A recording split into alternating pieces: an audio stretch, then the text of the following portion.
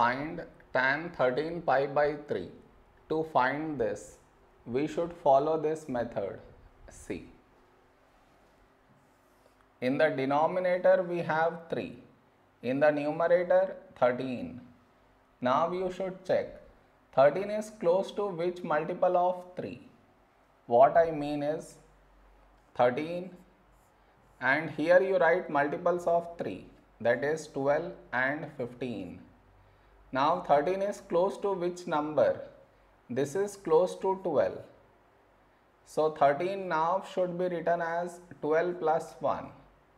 So this will become tan. In place of 13, now we should write 12 plus 1 pi by 3. This is your step 1. Next, tan. Now you should open the brackets. You get 12 pi plus 1 pi by 3. Now tan, over here you should split the denominator in this way. That is 12 pi by 3 plus 1 pi by 3. Next, tan. Now here we should cancel 3 1s, 3 4s. So we get 4 pi plus this no change.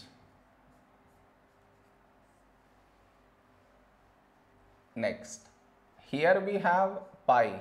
So tan is not going to change, it will remain tan. And inside we get this angle pi by 3. Now the question is, will we get here plus or minus?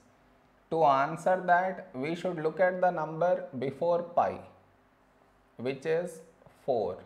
And 4 is even. And all the even multiples of pi, they lie in either in the first or in the fourth quadrant. So now to select the quadrant, we should look at this symbol. Here we have plus, that means angle lies in the first quadrant, and in the first quadrant tan is positive, so we should put plus. So plus tan pi by 3 is root 3. This is our answer.